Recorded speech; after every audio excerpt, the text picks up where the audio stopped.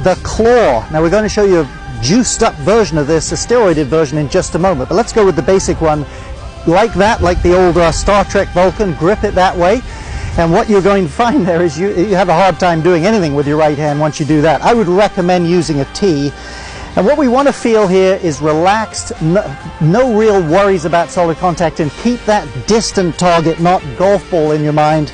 We're going to grip it like that, little practice swing, medium scale, and that club is just going to play in your hand. You'll feel some play in the club. That's what you want to be feeling